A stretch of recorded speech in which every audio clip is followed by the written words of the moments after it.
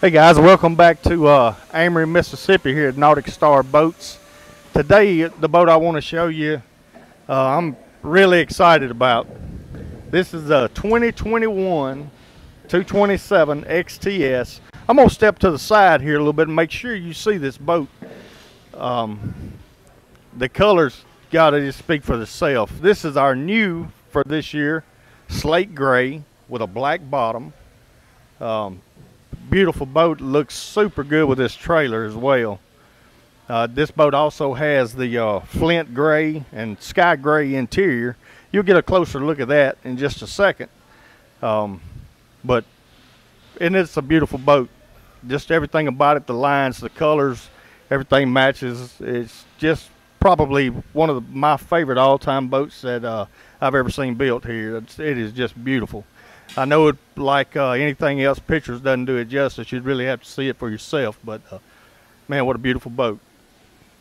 Today I want to introduce you to one of my best friends, Mr. Jeffrey Hadaway. This is actually his boat. He drove over from Alabama today to pick this boat up.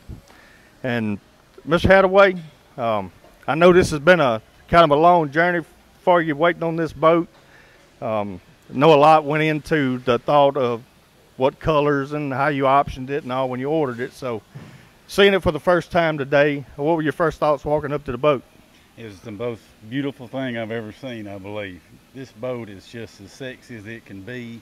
Beautiful inside and out. The gray on the black, you're just gonna love it. The interior with the gray, this boat is just gonna be perfect and for my ever boat. I appreciate the opportunity to let NauticStar build me a boat. Yep.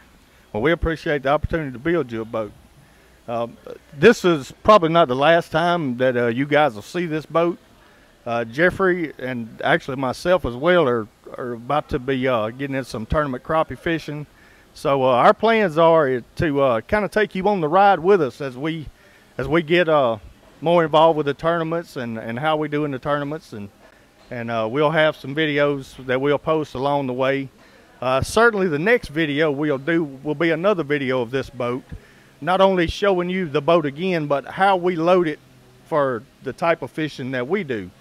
And we'll talk about some of the advantages of why Jeffrey chose this boat over something else in the, just for the realm of crappie fishing, for example. There's a lot of features in this boat that make it a great boat for that type fishing. And we'll go over all that and show you how we rigged the boat to suit Jeffrey's style of fishing. And we'll show you all that at a later date. But for now, my cameraman Wood, I'll walk around, we'll get inside the boat, and we'll just talk about it from one end to the other. All right, guys, now that we're in the boat, one of the things I always like to do is just go over some of the statistics of the boat. For example, this boat is 22 foot 6 inches long, has a beam width of 102 inches. Max horsepower is 250, and you can see back there we got the big 250 show on there, so we can't wait to get this boat out on the water. Transom height 25 inches, approximate weight 2,175 pounds, a fuel capacity of 58 gallons. Boat has 2 live wells, console live well right here, 13 gallons. I don't know if you can see inside of it very well, and then the rear live well is 40 gallons.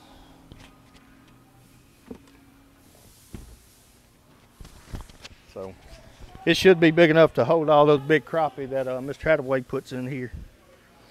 More often than not, I'm just a net man. But again, going back up here to the bow, we'll talk about how this boat was optioned. This one was optioned.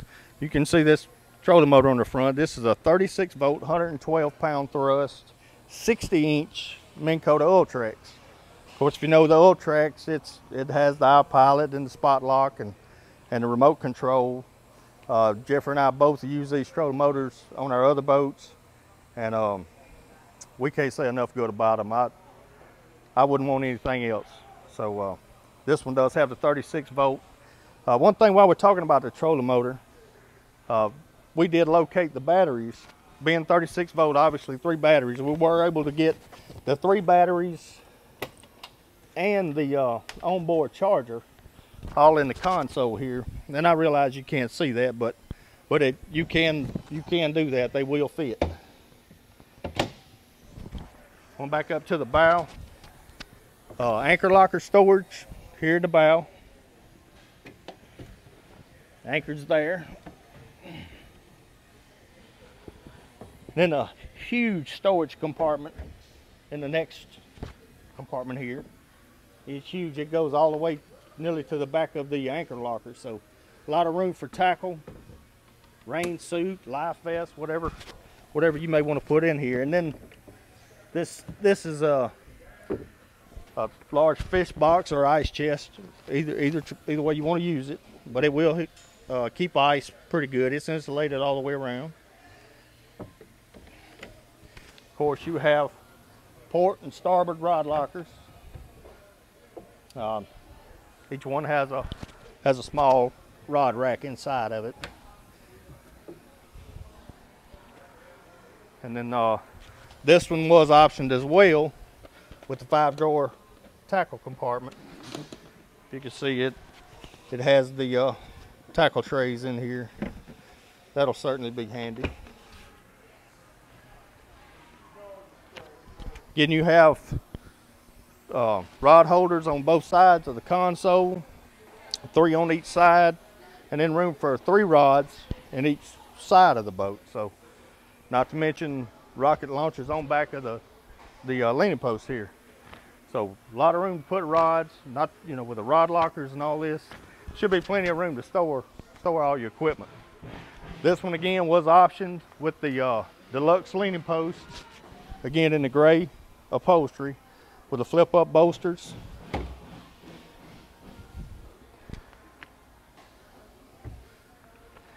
And I don't know if you guys have had the opportunity to lean up against one of these things with the flip up bolsters. It really makes a difference on your back. Super comfortable, makes operating the boat a whole lot more comfortable, especially if it's a little rough out there. You got something against you there. This boat was optioned with trim tabs. It has a hydraulic jack plate, water pressure gauge.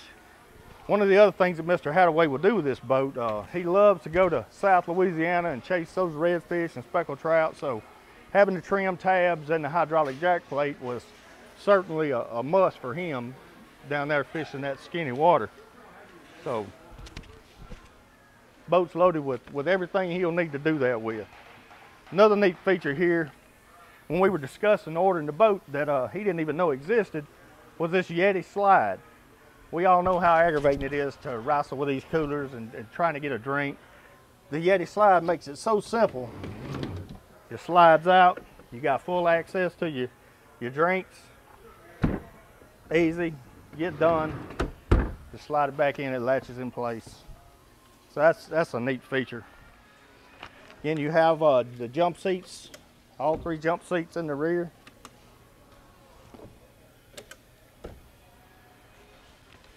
And under this one is what we'll call the house battery, and the batteries are in this boat. So the house battery there, of course, you've already seen the live well, and then the cranking battery on this side.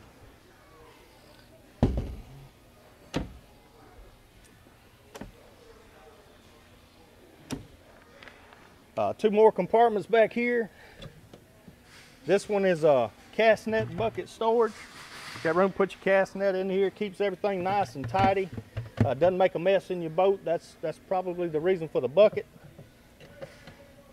And then last compartment on this side, again, it's just storage. It has a drop-in insert, and then you have access into the bilge of the boat. Probably enough room to keep some life preservers or maybe even a rain suit or something back here.